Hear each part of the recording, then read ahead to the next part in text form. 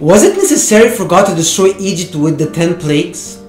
Although this fantastic event freed Israel from Egyptian bondage, it leaves many difficult questions unanswered.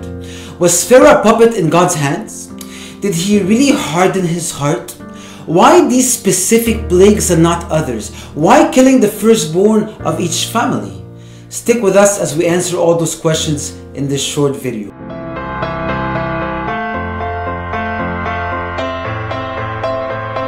Welcome to Answers from an Apostolic Faith. In the name of the Father, and the Son, and the Holy Spirit, one God, Amen. The first issue one can struggle with in reading the story is that it seems like God is controlling Pharaoh from above like a puppet to fulfill a certain plan of his. We hear on a few occasions throughout the events that God will harden Pharaoh's heart. If God does harden Pharaoh's heart, then where is his free will? And how would God judge Pharaoh if God controlled Pharaoh's actions? On what basis is he judging him?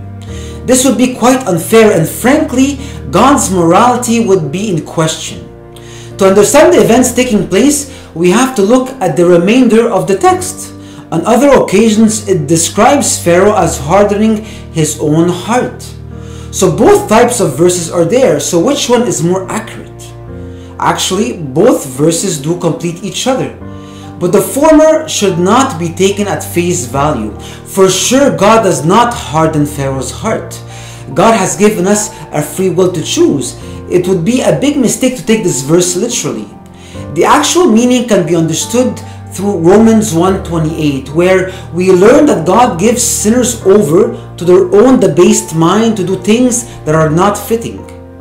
In other words, when sinners choose to do what is not fitting, God lets them be, and therefore further corruption is found in them, and this corruption ultimately leads to a debased mind and a hardened heart, because the heart and the mind are linked. This is a spiritual law that we experience. When we sin, we become more and more under the authority of the devil, and he takes control over our thoughts, feelings, and actions. So the meaning of God hardening Pharaoh's heart is that he allowed Pharaoh to harden his own heart through leaving him the choice to do evil. But why would God choose such destructive plagues? Was this really necessary? It was. Let me explain. When Moses told Pharaoh to let his people go, Pharaoh's response was quite defiant. He says, "Who is the Lord that I should obey his voice to let Israel go? I do not know the Lord, nor will I let Israel go." So Pharaoh did not regard nor had any respect for God because he did not know him. So on what basis will he let the people go and free them from slavery? Remember, these Jewish slaves were building the country for him. The fate of the Israelites could only be changed if God intervenes with an external factor.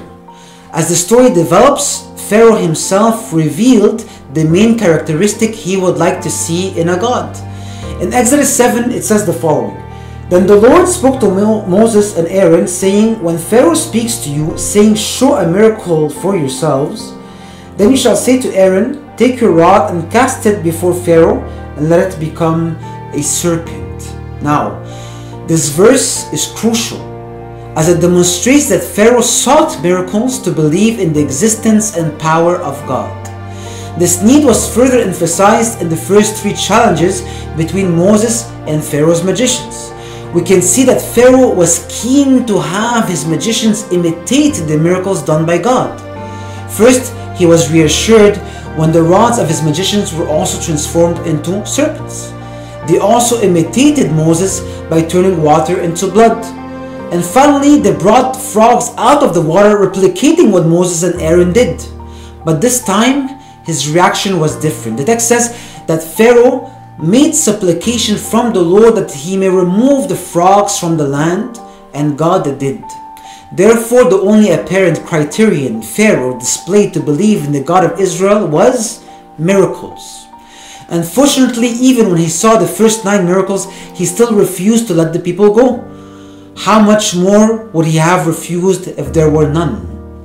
This need became quite obvious when God brought the lice upon the Egyptians. The scripture says the following: "Now the magicians so worked with their enchantments to bring forth lice, but they could not. So there were lice on man and beast. Then the magicians said to Pharaoh, "This is the finger of God." Here the magicians themselves confessed that this was the finger of God because they could not recreate the miracle. They confessed because they saw the plagues. God gave them what they needed to believe in His sovereignty.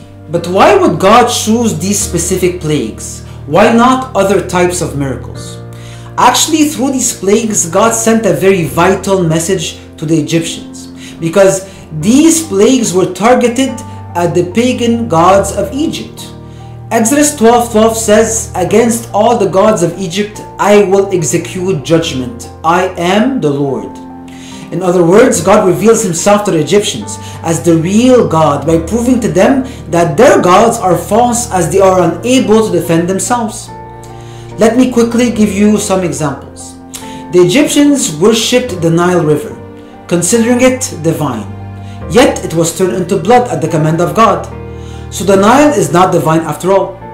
Another example are the frogs that the Egyptians used to dedicate to the god Osiris. These were suddenly against them. So where is Osiris to defend? Or the epidemic against the livestock, which the Egyptians believed were holy, like the calf Apis. The Egyptian gods failed to protect these livestock from the extreme weather, like hail and fire, or from the locusts. Another god the Egyptians worshipped was the sun Ra. God declared His sovereignty over the sun by hiding it with thick darkness for 3 days. Like the story of creation in Genesis 1, God reveals Himself as the one only true God. In doing so, He made Himself known not only to the Jews at the time, but also to the future Jewish generations, as He declared in Exodus 10 verses 1 and 2. And He made Himself also known to the pagan nations, as we can read in Exodus 9:16 and Joshua 9:9. And more importantly, He made Himself known to the Egyptians themselves, because these plagues demonstrated the power of the one true God. Many of them, therefore, feared the Lord. See Exodus 9:20. Some of them even left Egypt and joined the Hebrews in crossing the Red Sea, as mentioned in Exodus 12:38. Sadly enough, the story unfolded one plague after another till it got to the 10th plague, the killing of each Egyptian's family's firstborn. No prior plague was able to melt the heart of Pharaoh and the hearts of those Egyptians who still rejected the one Almighty God, but this one did. As sad as this sounds, the death of a family member or close friend is the most powerful tool that can heal someone with a rebellious nature. As priests, we see this often. The rebellious heart of a person who is hard through sin melts at the death of a loved one. In his brokenness, this person loses, at least temporarily, his pride and attachments to all that is keeping him away from God. This unfortunate ultimate tool is what God had to use against Pharaoh and the Egyptians. It was used because gentler means have failed. Egyptians from all societal levels lost their firstborn males. So the Egyptians wanted to get rid of the Hebrews. Exodus 12 says the following, "And the Egyptians urged the people that they might send them out of the land in haste. For they said, we shall all be dead." Now, the Egyptians even willingly gave their articles of silver, gold, and clothing to get rid of them. It was unfortunately the one plague needed for Pharaoh and the Egyptians to let go of their pride and provide the Hebrew slaves their freedom.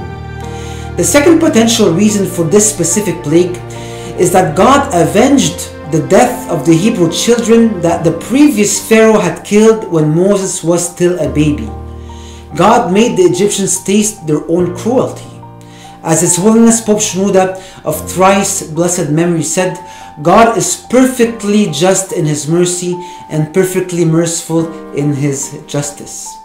Thanks for watching. If you enjoyed this video, please like and share to spread God's word. Don't forget to subscribe and turn on your notification to not miss another video.